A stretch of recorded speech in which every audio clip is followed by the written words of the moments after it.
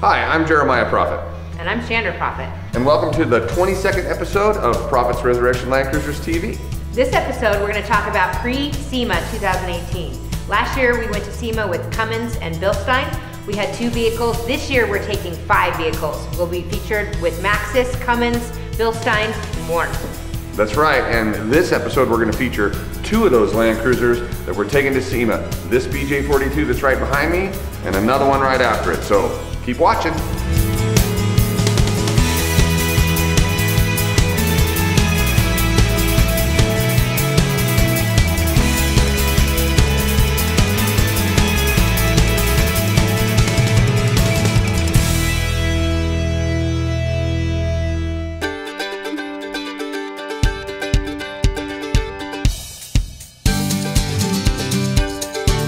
We've just finished a body-off restoration of this 1984 BJ42 from Canada.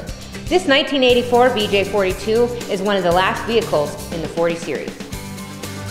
This Land Cruiser came diesel from the factory, but because the owner wanted modern-day drivability, the Cummins R2.8 was a natural choice. The Cummins R2.8 is right at home here in the FJ40 engine compartment. Behind the Cummins is a Toyota H55F 5-speed transmission. This tidy little engine compartment also houses an ARB dual compressor. We used a robust cooling system with a big intercooler and a brushless electric fan to cool this little powerhouse. We equipped this vehicle with our customary 2.5-inch Old Man Emu suspension system, and of course, a set of Bilstein 5100 series shocks. Because this vehicle is going to SEMA, we decided to update our rear bumper. We also designed and built a completely new front bumper. In the front bumper is one of the first 70th anniversary 8274 Warn winches. This winch is a classic and celebrates 70 years of excellence by Warn Industries. The interior of this BJ42 features our 6-point family roll cage, equipped with A-series rigid lights. The seats are the original ones, but have been recovered in 100% leather. Situated in the middle is a Tuffy box with a matching leather cushion. The Tuffy box also houses 4 custom switches. The iconic late model 40 series dash houses Dakota digital gauges, ARB switches, a retro stereo, and a vintage air Gen 4 AC system. As is customary for most of our restorations, the interior and underside of the body have been sprayed with Vortex spray liner. Right before we load this vehicle into the trailer for SEMA, we will install a set of brand new Maxxis Razor MTs on powder-coated OEM wheels. This is a brand new size of tire for Maxxis Razor MTs. It's our most commonly used 33 1050 R15 tires. This build received the standard attention given to all of our Stage 3 restorations, including sandblast and refinish of every component and subcomponent, as well as a full mechanical rework and mechanical subcomponent restoration.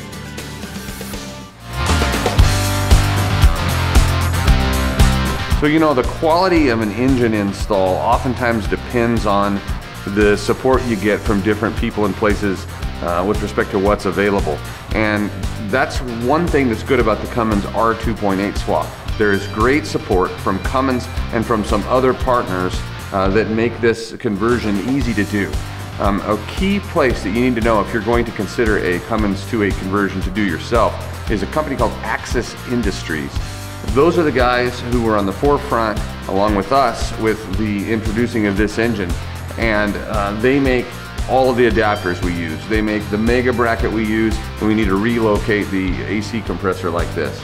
And they also have great solutions for gauge provisions, engine mounts, and a bunch of other stuff for non-Land Cruiser applications as well. So check out Axis Industries, and that's your tech tip for today.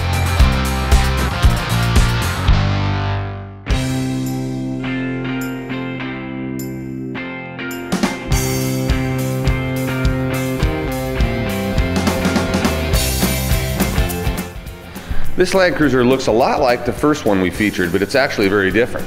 This is a 1971 FJ40, which means it came from the factory with a gasoline engine in it, and we're keeping a gas engine in it. This is another body-off restoration that received all of the same treatments that our most thorough stage of restoration gets.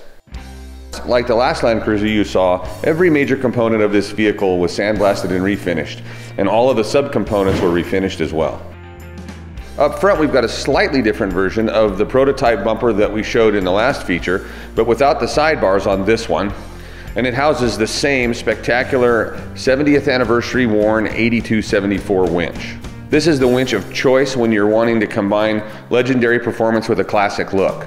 Other great additions to the front and rear bumpers are the rigid lights and the Factor 55 recovery gear that just absolutely cannot be beat.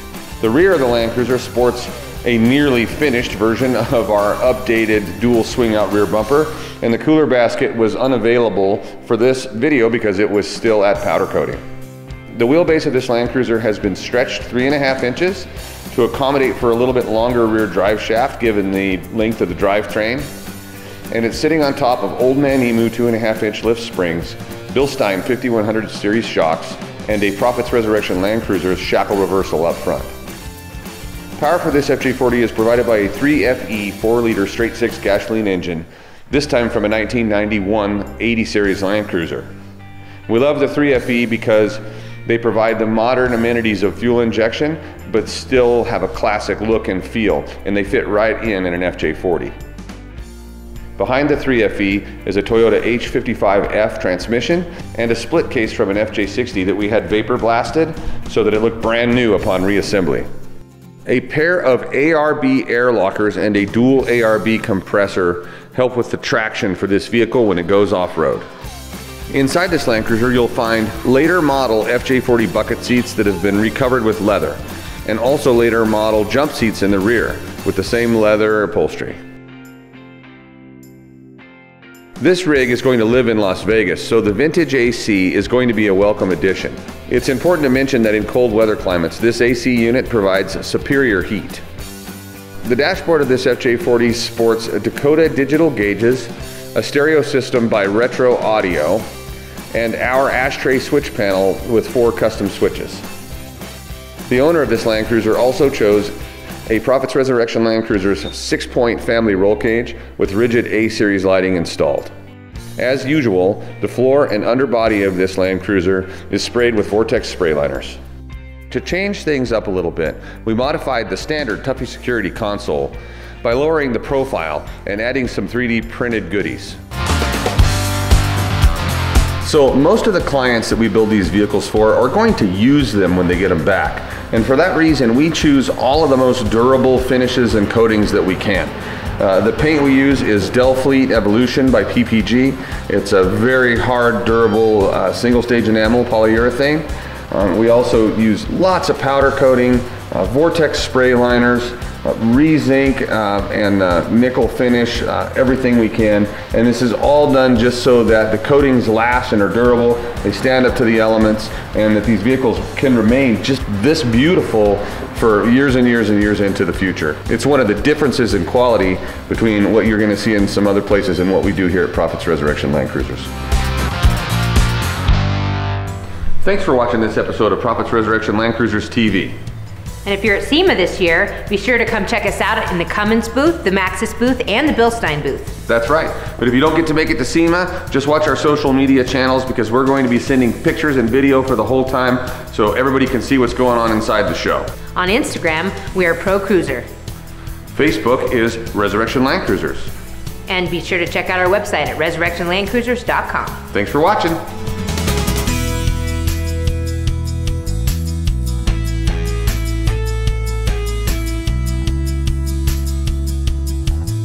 Ready, and where is he? There we go.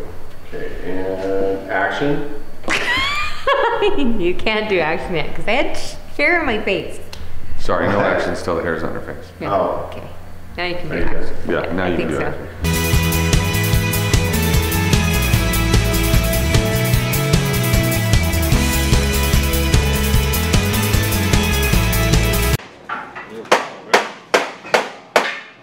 You need a brown. You need to stand on that side of it because your shirt's brown today. Oh yeah, I know. Yesterday, Clint's shirt was blue and blue. Today it's brown. It matches this side. It really did match. All the employees have to wear clothes that match the projects from now on. I can only work on gray cars. The actor who played Big Bird is retiring at the age of 80. How does that make you feel? Really? I don't know. Bonus points, what other character in Sesame Street did he play? Really?